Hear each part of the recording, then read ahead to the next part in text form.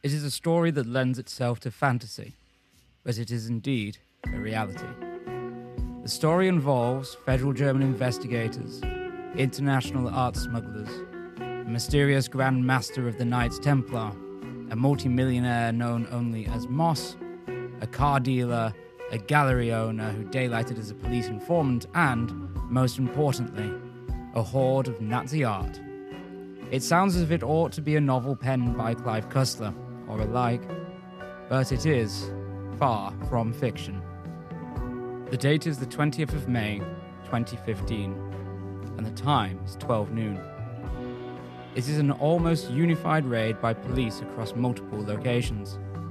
These locations are in the states of the Federal Republic of Germany, that once called themselves West Germany. However, the hunt of the investigators will not run, or it cannot. So at 12 noon, the police began their raid. A unified action. In Berlin, officers from the Berlin State Office of Criminal Investigation raid 10 apartments and homes. In Kiel, a private home is raided, as well as one in Bad Dürkheim in the Rhineland-Palatinate. The final pieces that had led to this action came from a millionaire who did not exist, a Dutch art historian, and the ensnarement of an elusive Belgian art dealer operating out of Switzerland and Monaco. Soon investigators were seen carrying brown boxes from the raided homes. But with the swift action, there also came a swift response. Buoyed by a sudden charge in atmosphere, journalists went in pursuit. Long lenses began to click onto camera bodies. Step ladders were unfolded, photographs taken of subjects immobile. But it wasn't as if the police and investigators were restraining the subjects. It was rather that the subjects had never moved, at least never on their own. There had been rumours of hordes of statues cast by those favoured amongst the Nazi elite for many years. These were statues thought to have been lost. If there had been searches for the National Socialist works, it was few at best. Many were simply presumed lost when the Soviet soldiers raided and burned homes and studios of the artists. Artists whose names were on Goebbels' Gottbegnadeten-Liste, the God-gifted list. The bombastic name for Goebbels' selection of artists, composers, architects, singers, and so on is reflected often of the work those on the list created.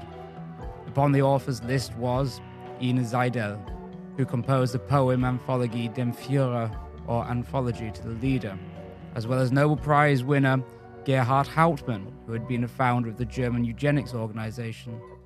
Singers included the popular Wagnerian performer Josef Greindl and Wilhelm Streintz.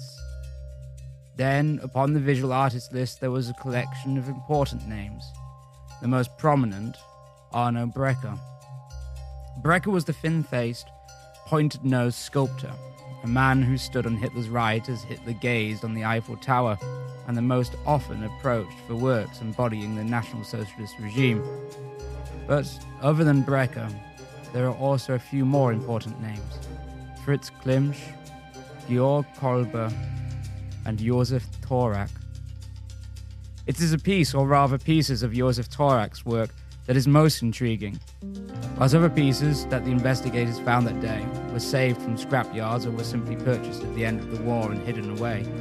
Thorak's work was quite different, and it was the attempted trade of these pieces that had spurred the German police and police departments into action.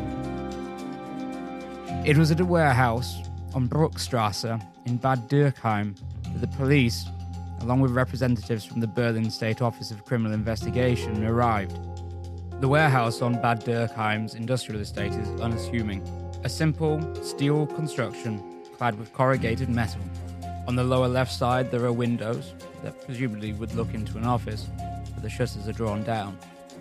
On the right, high over a single standard-sized doorway, there is a strip of security glass. And at the centre of the pointed structure, a large roller metal door. Before it, a single streetlight stands. Seated at the end of the dead-end road, there would be no reason for anyone to pass by. But if one were to wander this way, other than a bright yellow lorry trailer, there is nothing to catch the eye. But On the 20th of May 2015, the atmosphere is awash with a sense of excitement. A crowd of locals, even, has started to gather, waiting to see what forgotten treasures await inside. If those outside were hoping for a scene similar to that one that ends Indiana Jones and the Raiders of the Lost Ark, they were to be disappointed. When the door was opened, the first glance was of a metal rack held against the wall containing normal, everyday cardboard boxes. But when the investigators entered, they realized there was something inside that was certainly not normal. Behind a partition wall, hidden from view, there was a great shape. A blue plastic sheeting hung over something. The police approached. Cautiously, a few began lifting the edges of the plastic covering up the mysterious structure. But quickly, as their eyes gazed down, they could see that they had indeed found a lost treasure. Beneath the plastic, they could see hooves, 4 pairs. Some glimmered a golden color, others looked more tarnished with age. Slowly and under careful observation, they drew the plastic away and revealed for all inside what was hidden beneath. 2 great creatures now revealed beneath the dying light of the day that came through the high windows and the fluorescent tube light that shone a sickly yellow, stood tall and strong. 2 great horses, almost identical castings, their right hooves raised in the air by bent legs, mouths open, eyes wide, and muscles pronounced. There is no mistaking the period that these statues were born from, but what is amazing is that these horses were believed to be a gift from the sculptor Thorak to, at the time of their casting, the most powerful man in Europe, Adolf Hitler.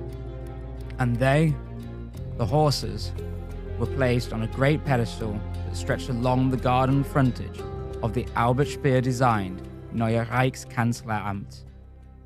Horses that hadn't been seen publicly since they disappeared from a Soviet army base in 1989.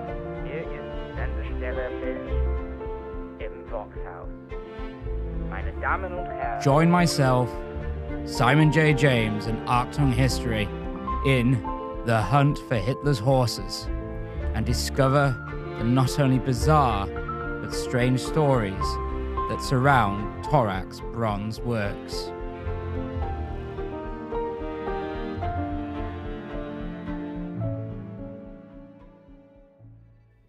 Thorak was more or less my sculptor, wrote Albert Speer in Spandau, The Secret Diaries, who, Thorak, frequently designed statues and reliefs for my buildings. So where does the story begin? Well, the story begins in Vienna, the capital of the Austrian portion of the Austro-Hungarian Empire, in February 1889. Vienna had for centuries been important, but in 1889 work was nearing a major transformative period. The old walls that provided some form of defense had been dismantled, and in their stead a new wide road, the Ringstrasse, was constructed. Along this road, grand new buildings were constructed. Nearby dwellings, 1 or 2-story ramshackle buildings, were destroyed in favor of new 5-story neoclassical apartment blocks, all under the observant eye of the Emperor Franz Josef. Under Franz Josef, Austrian society was flourishing. Vienna was expanding rapidly and becoming the beating heart of not only the Austro-Hungarian Empire, but of Central Europe. It was into this world that, in February 1889, a boy, Josef Thorak, was born. But 1889 was a fateful year, for just 10 weeks after his own birth, at the western end of the country, another baby was born. It was within the fate of the other child, Adolf, that Josef would find his own intertwined. He, Josef, was born to a potter from East Prussia who had relocated to Vienna. However, soon after Josef's birth, his mother relocated the family to her native Salzburg. It was here in his father's workshop that he first began to follow in the pottery trade, spending the days watching and studying his father spin the clay on the wheel and mold from the earth fine figures as if his hands were Prometheus's own. Within Austria, during the time of Josef's formative years, there was a contrast in movements. The Vienna Succession, a movement closely associated with Jugendstil or Art Nouveau, had been formed in 1897. It was an artistic movement that brought energy and vitality as well as great artists, Hoffmann, Klimt, among others, to Vienna, but expanded their fame across Europe. Flowing decorative lines met with strong, angular neoclassical facades, and an idea of total art that contrasted the official Viennese Künstlerhaus and its preservation of historicism, for the romanticism of the old and the incorporation of nationality into art, which the Succession rejected. Salzburg was and remains a town that personifies historicism, a town still dominated over by its old castle and grandiose buildings that echoed from a much older period than the new delights of Vienna, and a town that thrived on its most famous son, Mozart.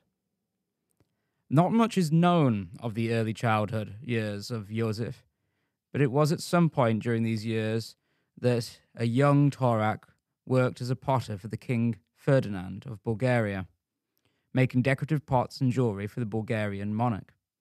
However, soon was returned once more to the framework of the cultural hub of Vienna. Josef found himself moving away from pottery and towards the line of art that would make him eventually famous, sculpture. By 1910, Thorak was enrolled at the Wiener Kunstakademie, the Viennese art school. Here he found himself amongst Josef Breitner, Josef Mullner, and Anton Hanak. There could be no confusion as to the line of art to which the academy belonged. Mullner would later create knights in iron, idealized statues of man, and Mozart memorials. Breitner would sculpt religious shrines, and Hanak war memorials and national liberation motifs in Turkey. It was the quintessential historicism and nationalism embodiment. Under the tutelage of Dr. Julius von Schlosser, Thorak was cultivated into historical source studies, the taking of literary texts that theoretically dealt with art. Schlosser began to shape, within this field, his student. But it was in the first year of the war that ravaged Europe that Josef made a decision. It was a decision to relocate from Vienna to Berlin. Schlosser agreed to facilitate the move and called upon a friend of his, the recently ennobled Wilhelm von Bode, director of the Kaiser Friedrich Museum that today bears his own name as the Bode Museum. Bode helped find the 25-year-old Thorak accommodation and a placement with the great sculptor Mansell. Mansell, a friend of Kaiser Wilhelm II, had been selected to sculpt some of the statues that would honor the Kaiser's forefathers as kings and electors of Prussia and Brandenburg on the Siegesallee, as well as many of the figures that adorn the German Parliament building, the Reichstag. Under Mansell, there was a break from the clear-cut separation of the Viennese historicism and Jugendstil, and rather a movement towards a unity of the two. In the pottery workshops of Mansell, Thorak worked slaving away. In his spare time, he created decorative works, medals, tombs, monuments, and book covers in order to raise the funds to support his family. Often he would even create the decorative tiles for the Kachelofen, or the tiled stove, that can still quite often be found in many Berlin apartments today. It was, however, in the sad years after the war had come to an end, that Thorak began to carve his own destiny. The Great War had left German society broken and defeated. The glorious gilding of the pre-war years had been ended with death and destruction, only to be followed by plague and misery. Some artists found release from the torturous world in which they existed through the movement of German Expressionism, the delusionary narrative within an expressionist setting of Robert Wiener's famous film Das Kabinett des Dr. Caligari being a prime example. However, for others, such as Thorak, they were part of a counterculture that embodied the national spirit in statues that wept with sorrow over the loss of the German war dead, but also the loss of Germany as a power. In 1922, Thorak created the Sterbende Krieger, the Dying Warrior, that memorialized the dead of the Great War, and it was unveiled in Stolpmünde, today's Ustka, in Poland. Of it and this period, von Bode wrote, Thorak was able to pass through the years of the war, which most clearly expresses all the misery and corruption of the time in the so-called art of today, unscathed and uninfluenced. Yes, it was precisely in those sad times that he lent his full individuality. Even in the few war memorials commissioned with the help of friends, he created something new and tasteful as a sculptor, alone, in contrast to the countless monuments created out of love of the fatherland, but which were saddening in the long run, as with the gravestones with a simpler war symbol in the middle find the 100 or more names of the fallen heroes, so tastefully arranged, applied or inscribed in beautifully drawn capitals, that the wonderful memories, and at the same time genuine works of art, are created. His work, Der sterbende Krieger in Stolpmünde, quickly made him famous and began to draw in the commissions. In studying nature, Thorak began to produce fine art sketches and search for lighter subject matter that was difficult to find in a nation grieving. He found favour amongst those wishing to commission him in the field of clay and wax, returning towards the roots of his artistic training. He became adept at creating cores from clay and then decorating with wax figures, using the natural colour of the wax to create soft colours. Thorak also observed at this point in his work that the colour and consistency of the wax changed during different months depending on the flowers from which the bees had made their honey. In selling his work or gaining commissions, Thorak raised the money he needed to build himself his own home. Commissioning architect Henry Rosenthal, a house was constructed that blended the styles not only of the time but of German history into a single home. Large feldstein or fieldstones were placed at the base, buttresses supporting thick walls that led to small windows similar to a Bavarian mountain cabin. The roof was thatched. There was a large veranda beneath a cantilevered roof section that was semicircular, and it stood upon one of the few rises in the Brandenburg landscape, the Dundel Hill in Bad Zaro to Berlin's southeast. With the construction of the house came also the construction of Thorak's first artist's studio. It was a place that was filled with light and allowed him to study his wax creations in greater detail, see how the light shone through the figures that stood on their own, or how shadows and definition were created in friezes. It was his friezes and statues that captured the city of Berlin's government. In 1928, the city purchased the statue of the naked woman named Die Fromme, or the Pious. A wax statue of a woman rising out of a base, her head tilted up as if smelling fresh air for the first time, her hands showing, their palms pushing forward as if about to rise from water, as well as purchasing the large waxen group entitled Sehnsucht, or Longing. The lines of his statue were smooth and natural, soft and pleasant and appealing to the eye, and they certainly caught the eyes of the powers that be. Also in 1928, Thorak found himself admitted to the prestigious Prussian Academy of Arts, which granted subsidies to artists and helped fund studios, and he also found himself with a very different commission. On Berlin's busy intersection of Potsdamer Platz, the crossroads of Europe, there stood the entertainment building of Berlin, Haus Vaterland. Haus Vaterland, constructed between 1911 and 1912 as the Haus Potsdam, before being renamed patriotically in 1914 as Haus Vaterland, was going through a redesign. It had been bought by the Bank für Handel und Grundbesitz and leased the Kempinski family on a 10-year run to try and bring the old building back to its glory days, after the difficult beginnings of the 1920s had led the old business almost to ruin. Part of this was changing the spaces within, modernizing them for the times and creating spaces that captured the glory of Berlin in those decadent years of the late 1920s. The largest room, not including the cinema, was the Parliamensaal that stretched from the fourth floor into the fifth and finally beneath the great dome that crowned the building. Professor Ernst Stern designed the space and Josef Thorak was commissioned to design the decorative elements. Opening in 1929, those who entered were welcomed to a glittering spectacle. On the parquet floor, girls danced in choreographed performances, or men and women came together in the evenings to dance the night away to the live band that performed upon the stage. They danced into the early hours beneath gilded palms that stretched into the dome and hung overhead. Bunches of figs provided for embellishments to the mirrors and bronze railings. Those not dancing drank at the tables near recesses where bowls of fruit cast from molds created by Thorak's hand, where a Bacchus could happily fall into fruitful lust. The financial crisis that began in 1929 and continued for some time dampened the moods, and much of the dancing beneath Thorak's grove of bronzed greenery quickly tapered out. As did commissions within Germany for Thorak's work. It could only be saddening to reach the brink of artistic success, to have climbed to the table where the old masters feasted only to have the rug drawn from beneath their feet. In Germany, there was no money to be spent on the arts at this time.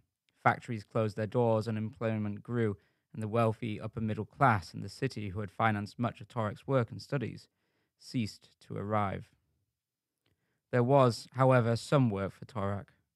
Turkey had been through a national movement that had led to a single-party state under Mustafa Kemal. Kemal, who had led the nationalist movements and now headed the government, was granted the title Ataturk, or Father of the Turks, and was keen to modernize the new state but also cement power and memorialize the national victory and the birth of Turkey as a state.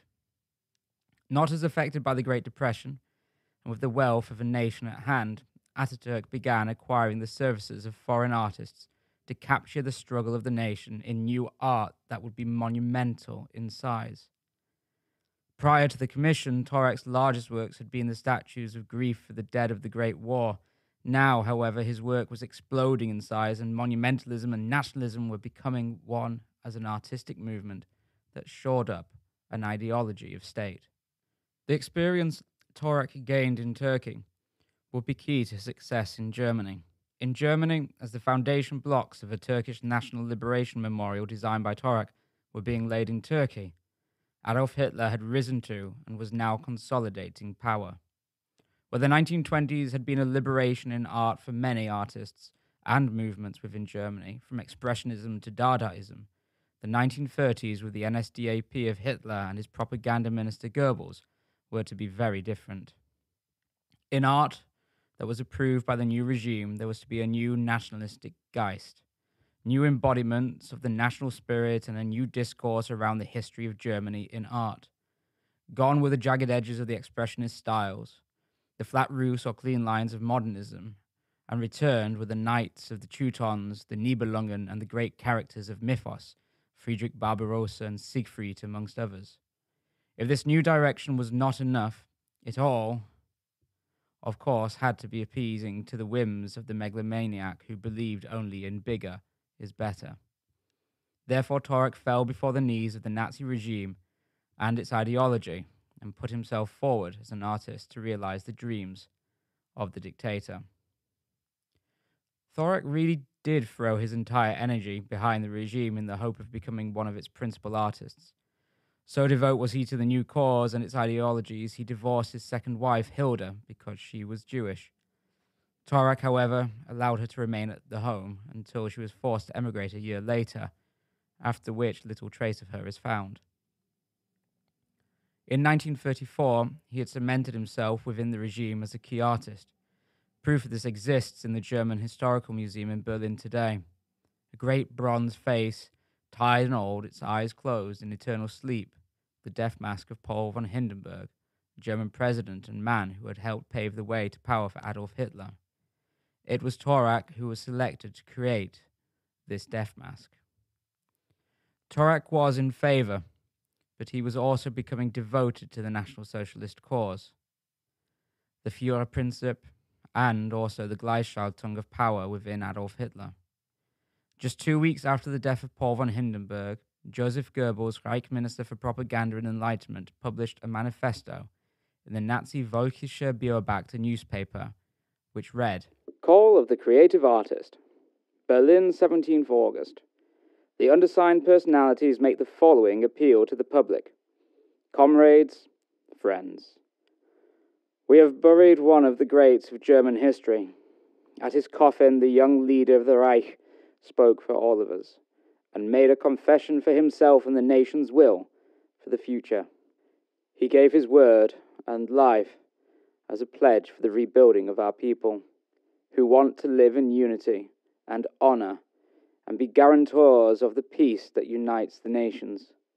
We believe in this leader who has fulfilled our fervent desire for unity.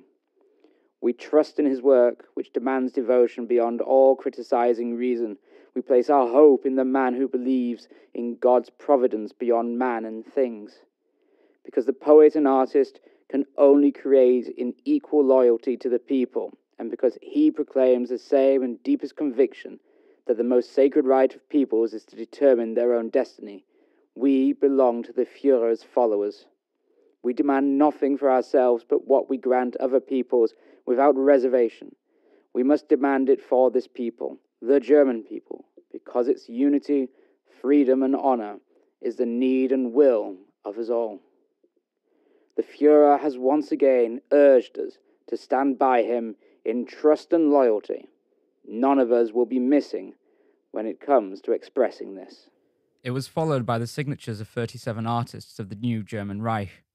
A signature upon this paper lay support for Hitler merging the office of Chancellor with that of President. It also lay support for the regime and would help secure the artist's path within the totalitarian state. The signatures included Emil Fahrenkamp, who designed the Shell House in Berlin, the composer Wilhelm Furtwängler, the art historian Eberhard Hamstengl, architect of the 1936 Olympic Stadium Walter March, world-famous architect Ludwig Mies van der Rohe, and naturally, Josef Thorak. Thorak's signature began to work wonders for him. In 1935, he was awarded his own exhibit. This exhibit was quickly followed by another arranged by the National Socialist chief ideologist and one of the leaders of anti-Semitism in Nazi Germany, Alfred Rosenberg. It was also around this time that Josef Thorak came into contact with a young hotshot architect, Albert Speer. Since 1934, Speer had become Hitler's architect. When entrusted in 1934 with the Zeppelin Tribune, Albert Speer had become the architect not only of Hitler, but of National Socialism. Therefore, it was Speer who was entrusted with representing this new Germany on the world stage come the exhibition in Paris in 1937. The German pavilion at the fair was monolithic, a great structure of concrete that rose high to be crowned with a great golden eagle, a swastika within a wreath clasped within its claws. The structure itself was then clad in high-quality stone. But at the base, Speer had created the space for two monumental statues to be placed, and Thorak, enjoying the trust of the regime, was the man selected to occupy the space with his works.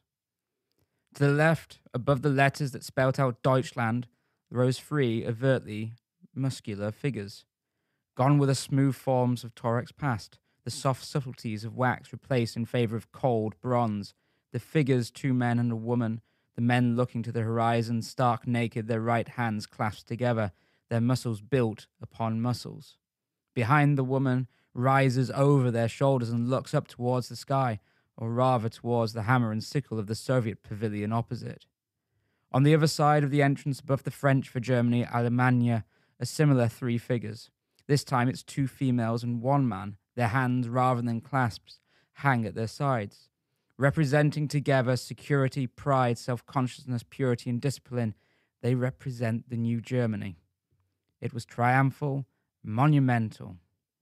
Gazers looking forth to a new, fascist future beneath the Hakenkreuz and opposing the hammer and sickle. In the same year that the new National Socialist Germany was proclaiming itself and its ideologies abroad, they were also swirling their artistic propaganda at home. In 1937, the first monumental structure of the National Socialist regime opened, designed by Paul Trust, the Haus der Deutschen Kunst, opened 3 years after the architect's death. It rose high in a stripped neoclassicism and stretched long behind columns. Opening on the 18th of July, 1937, with celebrations that included a military parade and the square before the building decked in hundreds of red flags bearing the white circle encapsulated swastika, Hitler makes a speech.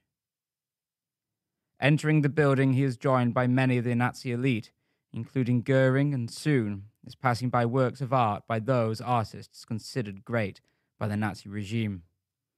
In the background stands a copy of Thorak's work from the German pavilion in Paris. A close-up shot of the death mask of Hindenburg follows. Meanwhile, as the show of German art was continuing in Munich, Thorak himself was relocating to the Bavarian capital. Hitler had become a great fan of the artist and had chosen Thorak to indoctrinate young artists into the monumental style of the regime, which Thorak now characterized so well. Offered the position of head of a masterclass at the Akademie der Bildenden Künste München, Thorak accepted. He was gifted a studio space in the Kunstpavilion München, a small building located within the old botanical gardens. It was only recently opened, having been constructed by Oswald Bieber the previous year, on the location where Munich's Glaspalast had once stood before a fire destroyed it in 1931. Here, in this small mausoleum-like building beneath a hung ceiling of glass, Thorak set to work on a trio of new sculptures. However, the following year of 1938 almost spelt disaster for Thorak. Whilst waiting for his meal of trout to arrive before him in the Osteria Bavaria, on Schellingstrasse in Munich, the Gauleiter of Bavaria, Adolf Wagner, began to recant a tale. Hitler and Albert Speer listened. Wagner, a strong-faced and broad man, recanted that it had come to his attention that a document, a communist proclamation, had been discovered. Upon this proclamation, that was dated prior to the seizure of power by the National Socialist regime, were numerous signatures of artists, one of which being Josef Thorak's. Albert Speer had been commissioning Thorak for many works, and indeed even financing him as well. As Thorak's Munich lifestyle became more and more lavish, indeed Thorak even once wrote to Speer requesting more money, to which Speer replied, "What use is half a Friedrich, half a Prince Eugen, and large figures who stand on one leg? So I prefer to send what he, the master, needs, and be it hard cash. So I quickly send the check to poor Thorak." But with this mention of the connection between Thorak and a communist proclamation, Speer stiffened. Could all of his designs and investments come to naught if Thorak were arrested by the Gestapo? Indeed, he could even be incarcerated or shot, as many communist supporters had been after the burning of the Reichstag. Speer thought Thorak lost, but Hitler quite simply, but disdainfully replied, as he sat at his favourite seating within the Osteria Bavaria. "Oh, you know, I don't take any of that seriously. We should never judge artists by their political views. The imagination they need for their work deprives them of the ability to think in realistic terms. Let's keep Thorak on. Artists are simple-hearted souls. Today they sign this, tomorrow that. They don't even look to see what it is, so long as it seems to them well-meaning." Ironic, considering not only that Thorak had signed the call of created artists that supported Hitler's merging of the offices of Chancellor and President, but also because Hitler himself had once tried to become an artist. Thorak, therefore, was given a reprieve. Thorak had always loved nature. His home in Bad Zaro, that he had left to relocate to Munich, reflected this. Set atop of the hill, it was an isolation in nature. The atelier or studio that he occupied now in Munich was, despite being in the midst of a large city, slowly becoming lost among saplings that were blooming into trees. Animals were important to him. Later, Karl Lothar Tanks in Deutsche Plastik unserer Zeit would write, "Thorak loves the creature. Dogs run around in the studio, deer in the park, horses in the stable." It was the horses that bear most interest at this time. Slowly Thorak, spending much money received from the state for his work, whittled away at clay to form from the finer of creatures, majestic and strong. A trio of horses caught in motion as if on military parade. From the clay moulds were created in turn, bronze was cast into the void, and there emerged before him 3 majestic creatures. It was decided that the first was to go on display in the 1939 season of art at the Haus der Deutschen Kunst for the 3rd Große Deutsche Kunstausstellung. In March of 1939, Thorak would put his artistic tools to rest, if just for a few weeks. He was growing increasingly close to the circle of artists that surrounded the core of the Nazi ideology. Chief among them, the architect who had replaced Troost as favourite to Hitler, Albert Speer.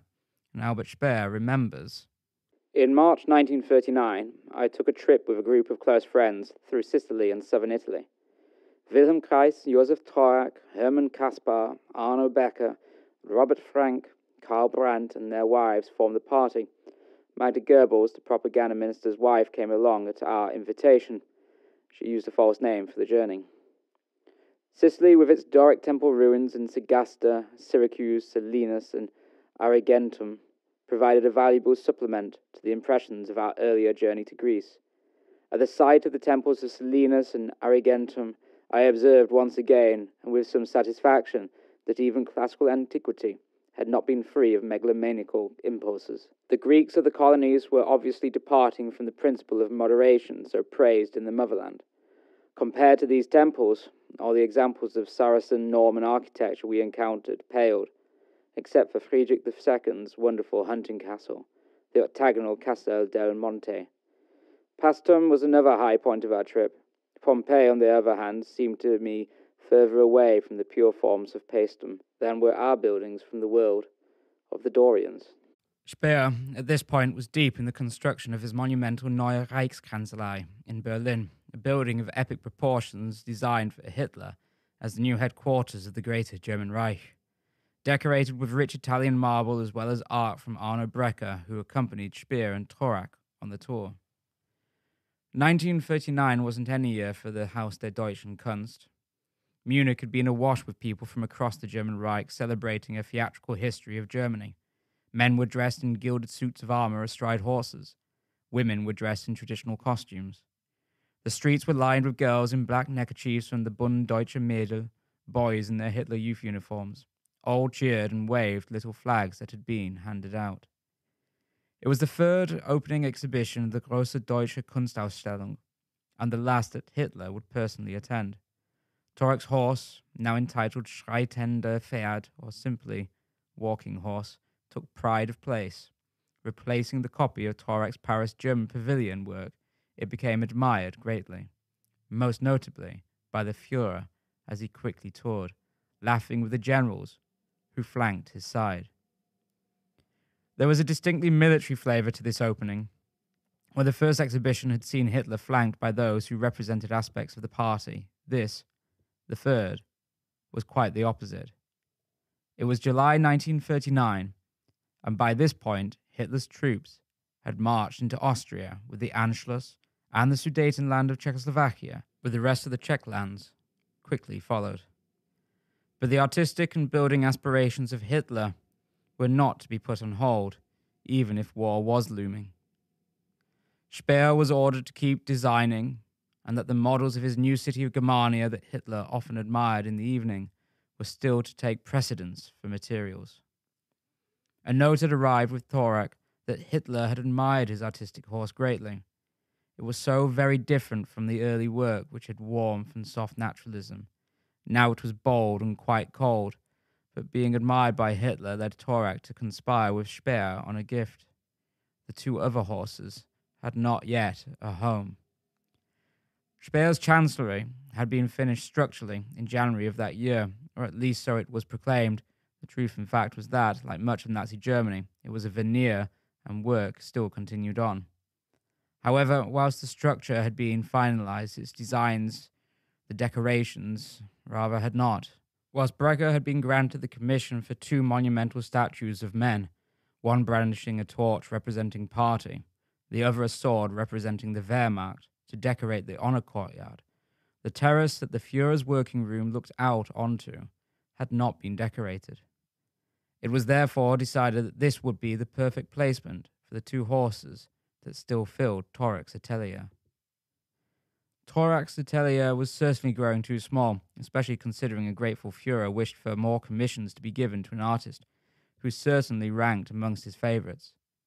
Hitler had great plans for Thorak, wishing for him to create the grand embodiment of victory, winged to be triumphantly placed on the march fields at the Nuremberg Party rally grounds. The main figure, planned to be over 17 meters in height, certainly could not have been created in the tiny atelier in Munich. Therefore, distracting Speer from his plans in Germania, Hitler commissioned him to create for Thorak a new studio. The site was chosen in the suburban town of Baldham, to Munich's east. Here, Speer would build for Thorak his new studio that naturally fell into the monumental design.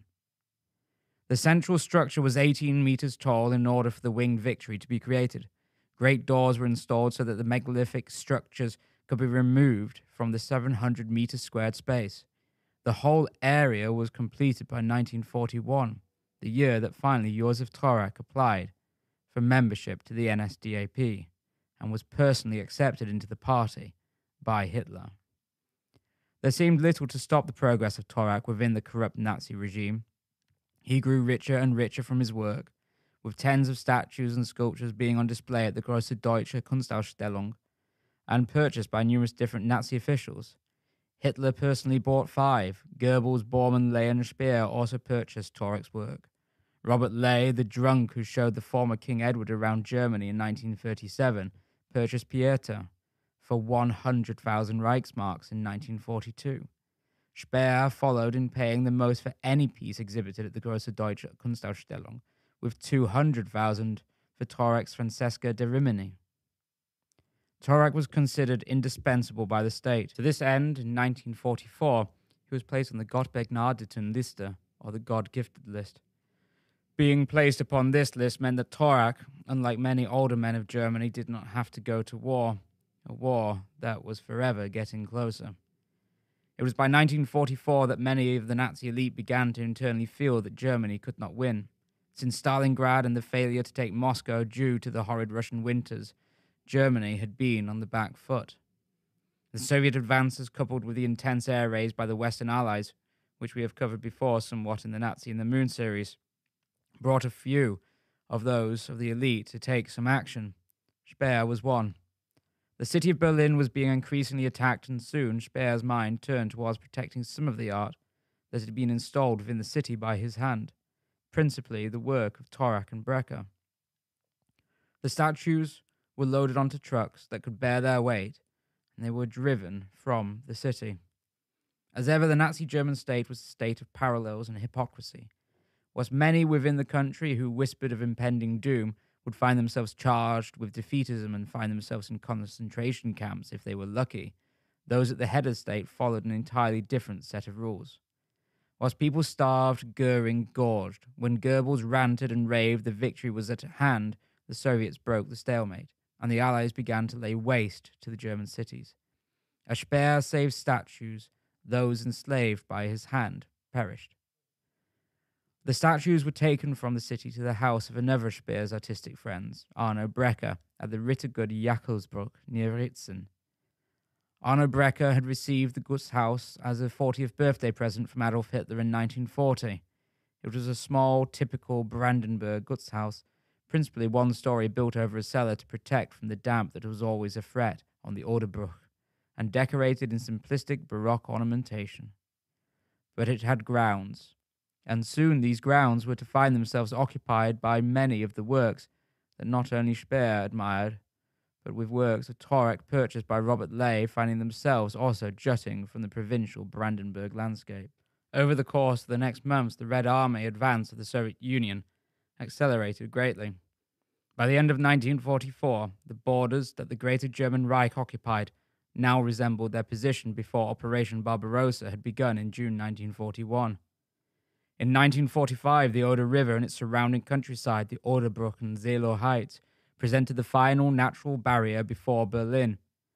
But on the 16th of April, the Battle of Berlin began in earnest, when the forces of the Soviet Union, with their newly liberated allies, the Poles, crossed the Oder and began their advance. Ritzen, where Breker had his home, fell on the first day. There, a strange sight awaited the Soviet forces. Opposing ideology, but similar in style, there waited a graveyard of statues similar to those that littered the Eastern Bloc after the fall of the Soviet Union. Works that National Socialist elite had spent hundreds of thousands of Reichsmarks on, now scattered amongst the trees and woods that surrounded Arno Breker's home. Thrilled with their advance, the Russians began to celebrate. Magazines of bullets were offloaded at the immobile sculptures as if the soldiers were attacking the mythical figures of which they bore artistic resemblance. Fires were lit around their bases, glass bottles placed within their hands. Soon the once tranquil gardens became an area of devastation. The German art historian Kurt Reuti, and founder of the Central Office for the Collection and Care of Works of Arts that hoped to salvage Berlin's culture from the ruins of war, visited Ritzen and wrote, "The Russians had torched everything that would burn. There were 6 larger-than-life-size bronzes laying outside the studio, along with the 5 by 3.5 meter bronze relief, the Kameraden. and a destroyed marble relief almost as large, titled Daphne and Apollo. 2 Brecker sculptures from the Reich Chancellery were lying on the ground in a nearby field. Then, later in the year, an official by the name of Damirov writes a memo about the grounds. There are, within the grounds, 2 bronze sculptures. One, a seated woman larger than life, is by Professor Klimsch. And nearby, there are also 2, larger than life-sized, bronze horses. These are the Hitler horses by Thorak.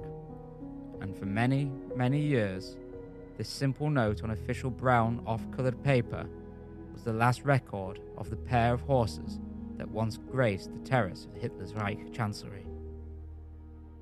In the second and concluding part of the hunt for Hitler's horses, discover the strange and incredible tale of the horses' discovery, shady art dealers, art investigators, multi-millionaires, and the illicit trade of Nazi artifacts, all on Achtung History. Thank you for listening to Achtung History, presented by myself, Simon J. James, and produced by theberlintourguide.com. This week, the hunt for Hitler's horses. Support Achtung History on Patreon and gain early access to the concluding part, as well as episode insights to previous episodes, all from just €1. Be the first to know about Achtung History updates by following on Instagram and Twitter at Achtung History or on Facebook at Achtung History Podcast.